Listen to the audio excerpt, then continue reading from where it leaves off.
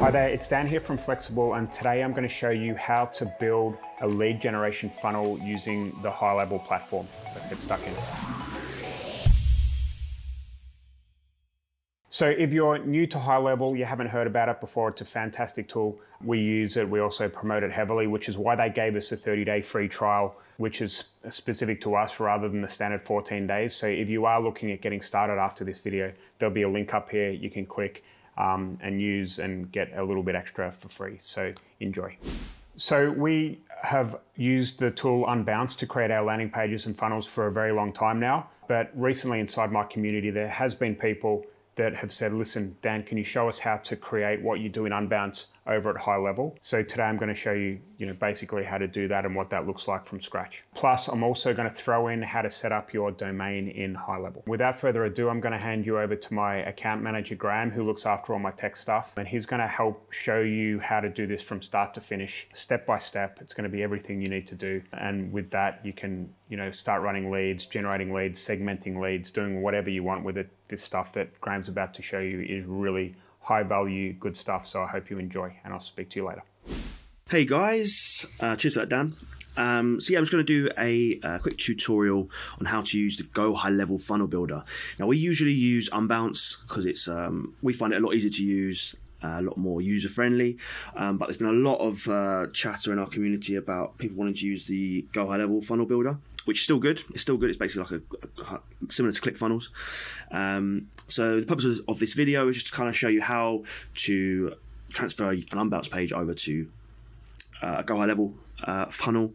So it's all in kind of one place with your surveys, your forms, all that kind of stuff. This is just going to be the video on the funnel build, and I think on the next video is going to be on the surveys and the forms and creating them and linking it all up. So yeah, guys, let's get started and I'll get stuck in. So this is the page in Unbounce that we're going to copy. Basically, it's our brand, one of our brand pages. So I'm going to pop it over here. And I'm going to show you just how to start from scratch. We've got a couple in here already, but we're going to just start with a new funnel. Now, one thing you might want to go and do is you might want to go to the template library, as there's loads of different templates you can use to start off with. You can browse your categories. So if you're in financial, you can see some stuff in financial, banking, investment, insurance as well. As you can see, so they're all set up for you, and they've also got the home services as well. So you've got like your free solar quote, electrician, all that kind of stuff. I'm not going to do that this time. I'm going to just start it from scratch because I've already got a basis that I want to work with.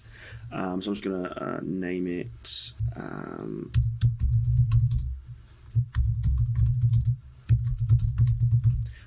Name it that to create the funnel.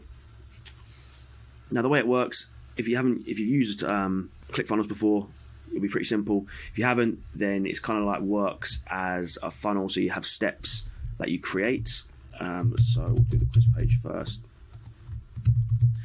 Quiz. And then we'll just create the funnel step. So we've got our first stage of our funnel. This is the first page. This is where they'll go to from the ad or wherever you're going to send them. But just a quick show you around this funnel area.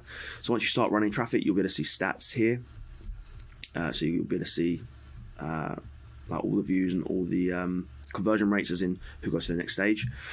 Sales, if you've got an e-com or added on, you can see them here. We're probably not going to do that today because it's a lead gen. And here is where you can set up your domain, add your favicon, which is the little icon next to the thing here.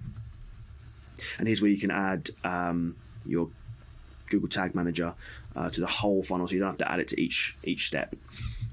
Cool, and then obviously, yeah, test and live for payment mode is there, but we'll ignore that for now. So we'll go out to steps, and then we're going to go and create from blank, basically. This will be a basic one. I'm not the best web designer, so don't judge me for anything. It's just basically showing you around how to use stuff. So this is like the blank slate. We'll start with a full width row up here. This will be our header. So on the Unbounce page, I think there was 4.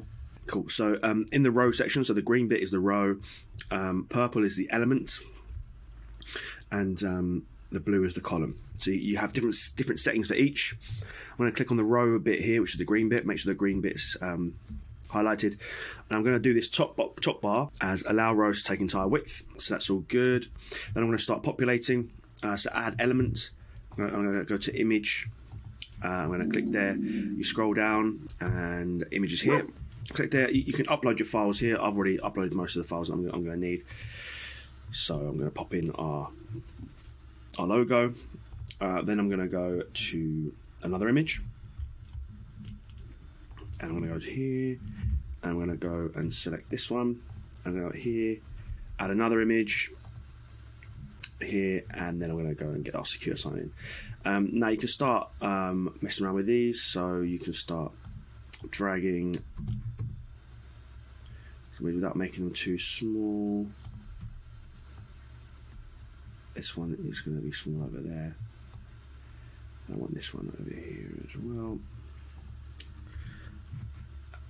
Cool.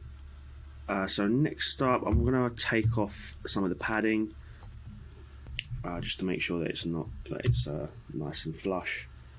There we go. So that's kind of our banner, our bar up the top. Then something else I'm going to go and do just to make sure it's looking good.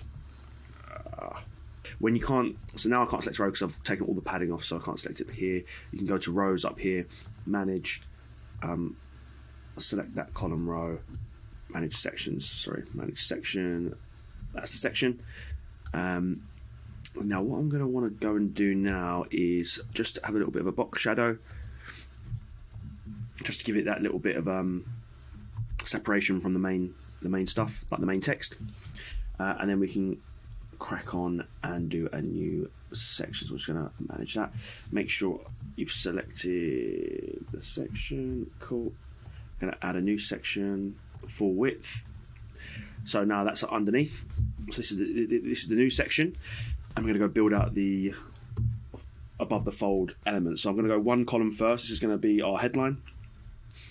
Pop in headline. Now here you're going to want to go to settings. And you want to go to typography. Now here's where you can set your fonts.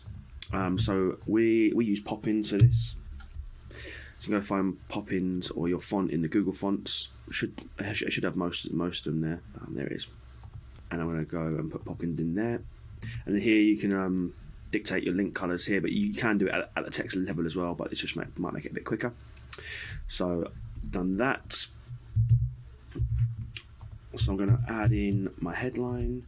Now you're going to want some kind of like some brand guidelines here to keep it concise and the same. So headlines are going to be 50 there, and then you want to get your colors in as well. So we need our brand colors in.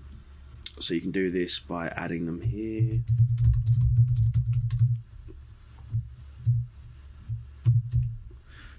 Blue, and then want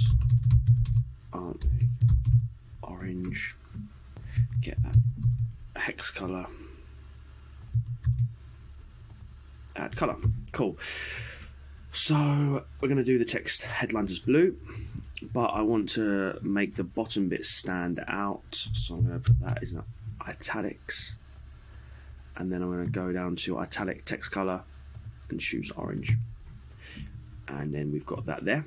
So that's all good. Then I'm going to want to add another sub-headline, which again should be the same. Just copy over the text.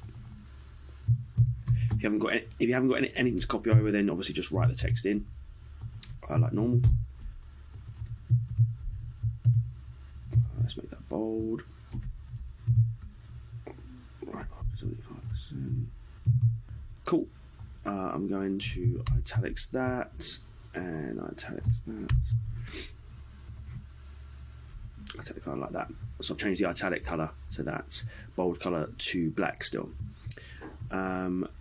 So let's just get that a bit of separation there. Yep, so that looks good to me. Space there. Cool. So that's that. You can, I think, go to advanced and do the line height to, so you can change it here. I may do 1.7, and then if it's getting weird spacing, you can then go back to general and you can go to padding. So padding on the top, let's put 20, and padding on the bottom, let's do 20 as well, and then that should work. And I'm just gonna go back and I'm gonna make that 2 actually, line height 2. Next up is another sub headline, which is gonna have no contact details required. I'm gonna unbold that. Now I'm gonna go make the bold color orange, and I'm also going to add an icon in. There we go. A little bit more separation there. Just to give you, just to show you again, this is what we're copying. This bit here. So it's just quite simple, just with this builder, to do that. Background, you can change the background of the text box here. I'm going to use another different grey.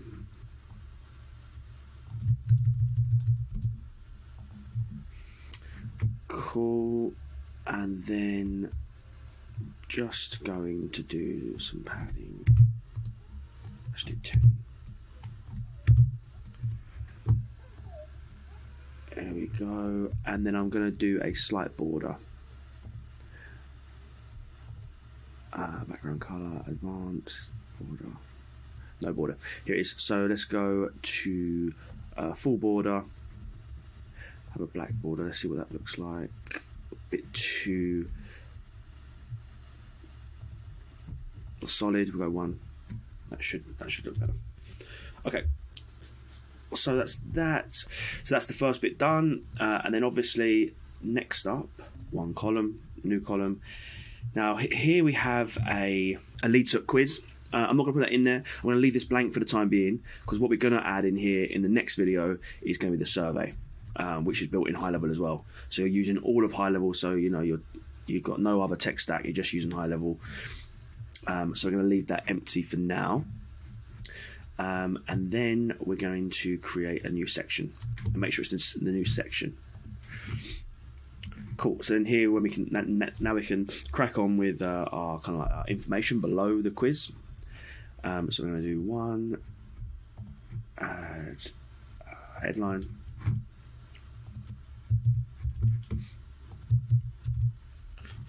Cool. Make that bold. Bold color text. Bold color text there.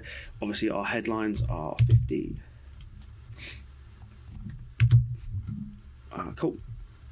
Just before we get going, you're doing this on desktop, okay? So you also want to check out mobile. This is what it's looking like. So we are going to have to play around with mobile. So here you can turn them off if on mobile. So I'm not going to have that one. I'm not going to have this one on mobile. And that, I would prefer that up next to.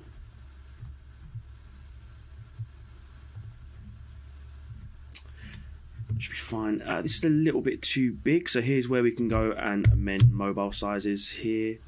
Let's go. Right, 20 is too small. 30's looking good.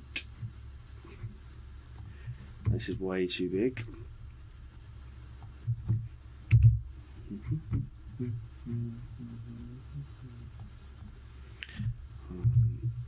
No.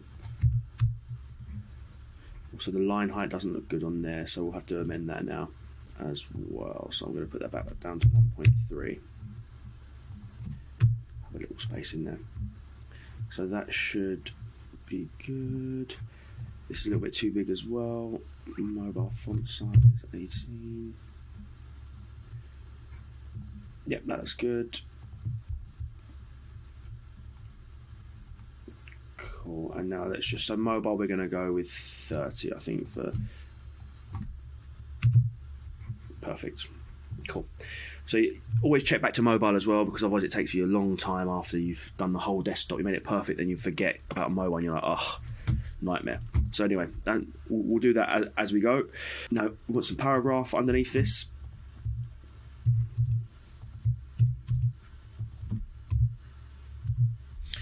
Cool. So now we want to get this up to 18. And it's a little bit too close to the edge, so I'm going to start playing around with this. Actually, let's go here. Attacking. Okay, that looks a bit better. Looks a bit more forward. Again, if it's too close, always you use your padding. Padding from the bottom, 20. Let's do 40. Cool. So that looks good to me. Then we want to add a new column, and then actually sometimes you can make use of just duplicating, which is sometimes a bit easier. There you go. So you can press this clone button here, which just basically makes a brand new column for you, and then you can go and amend. So the next one is Meg has been seen on. I think we need a little bit more of a break here, so margin 40 again. This one's already been set up with the margin, so that's good. Here we're going to want to get rid of that, and we're going to do an image. And then here we want to click here, and this is the as seen on image there.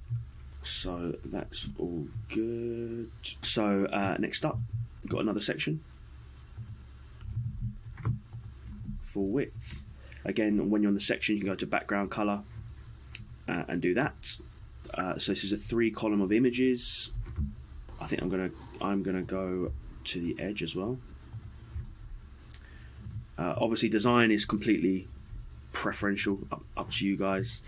But I'm just showing you how to do each component. Hopefully, it's hit pretty much every component you're going to need.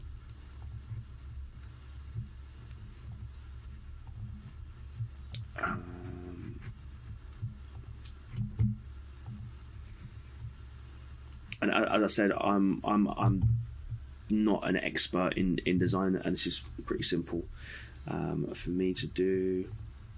So it should be okay for you guys. Cool. So that's that.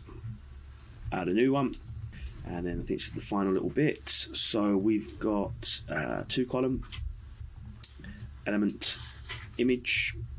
And you go again when you're in the image. So this is where you're going to do most of your setting work in the left-hand side. So as you can see, you're in the image now. You want to select the image. I've uploaded them all already, so that's already there. And then on the next side, we're going to have one headline, which is here. Now that is 30 on mobile, 50 on.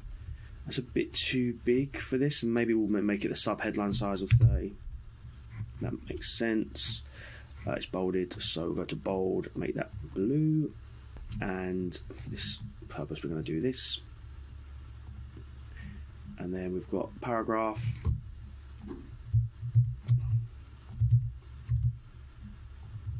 then let's just sort this out. Cool. So that's done. So again, you want to come across to here, and you want to start doing your colours. So I'm going to say, want to get this up to 18 first, and I want to make sure that it's aligned correctly. I'm going to do a bit of padding on the right just to push it in a little bit. Cool, that's all good. And then the colours, so let's go to 20. Cool, perfect. So let's go italics, like so. That's all good. Now I want to just give a bit of space underneath the title. So padding bottom, let's go 25. So that's that. Then we want to do one more thing, which is we want to add a button. Call to action. Let's align that there. You can go to themes here in buttons, so you can pick a nice theme that you might like. I'm going to click that theme there because it's nice and rounded. And then in advanced, you can do all this cool stuff like effects. So we can have rocking, which I believe is just like that. Do whatever you want really. Mid shadow, that's on the back of the button. I like a hard shadow there. And you can have a border if you so wish. I'm not going to have a border on this one. And then I want to go and make it branded. Pop that on there. Text shadow, have a light fade. I think that's it for that section. 2 more sections to go.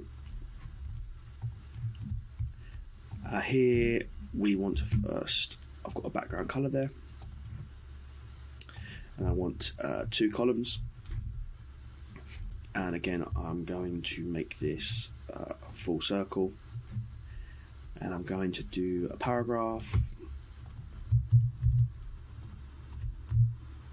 See the size. Fine, I'm going to align to the left. Color. It's going to be white. And I'm going to make this bold. We don't want bold, we want white as well. And then also we want to bring it in from the side a little bit, like so. And then here you want to add another button as well. So again, you want to go to themes. I picked that one last time. Advanced. No effect. This time I'm going to do a wobble over. Has a little action when you hover over it, which makes it look like a button, which is pretty cool. Mid shadow. Let's have a hard shadow. And then brand it up with white. The text color is down here. I'm going to go with orange, and we're going to do today. I'm going to change that text here. Perfect. And then we're going to go full width again. New section. Add row. It's going to be 1 column, and this is going to be the footer, so I'm going to go all black. Wrong one. Row section. We're going to go all the way, and we're going to go all black. So then we start off, want the artmake image there. Again, select the image, go to like so, add a paragraph.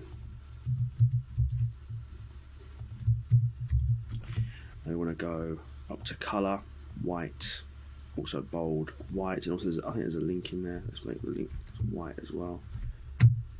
Make sure it looks nice. That's that, and then obviously add your links in here, where you can link up here. So.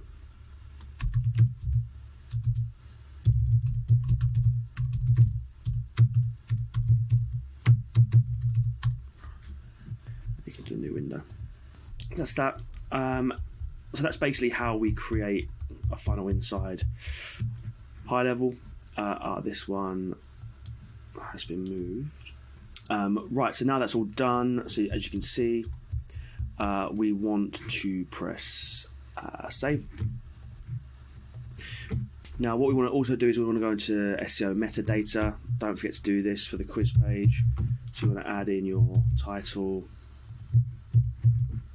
keywords that you may have, and then a description. There. And you can kind of see what it looks like on Google if someone searched it. Update metadata, that's all good. And then we've got any custom CSS you want to add, tracking code. You can add tracking code in the header and footer depending on what you want to do. And also the background. You can have a big image or whatever. It's up to you guys. So next up, what we want to do is we want to go and check the mobile site. So obviously we want to go to advanced, turn these off from mobile. Not secure there, but obviously not. So we're just going to have the artmake thing there. Third column.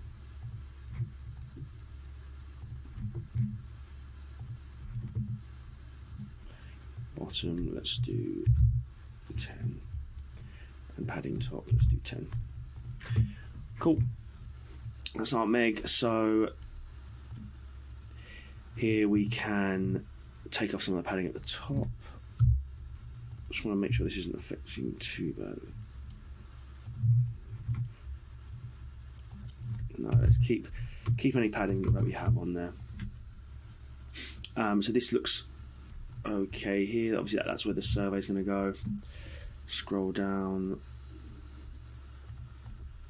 That's about getting a nice balance here. Okay, cool. You've got your steps there. That looks good. And here. Cool. Okay, so that's all done. Next up, we want to link up the buttons. So ideally, we want an element in here. I'm just gonna pop in HTML for the time being, like so. Custom code 1. I'm going to name it custom code 1. Now we want the buttons to jump up to this survey or the quiz. So we want to select here, scroll down. We want to go to scroll to element. You want to select the element, and now you want to find custom code 1. There we go. So that's going to there. And again, we want to do the same for this one. We want to scroll to element, custom code 1. That should be the survey. Obviously, in the next video, I'll show you how to do that. So that's all good. Press save. And now always preview, see what if there's any design changes that you may want to do. So obviously this is undefined. That will be a survey underneath there. You know, for the purposes of this, I'm just gonna might as well open code editor, add in my leads hook quiz that we have there, and press preview. So now it should open up a leads hook quiz there. So okay, so here you can see you've got your top bar there, you've got your headline, sub-headline, your notification there, your quiz or your survey will go there, then you've got bits and pieces down here that you can have a look at. So yeah, so that's basically how you build a funnel, well, the first part of a funnel. Obviously we're going to come back here and then, but yeah, so that's how you basically create a page on high level.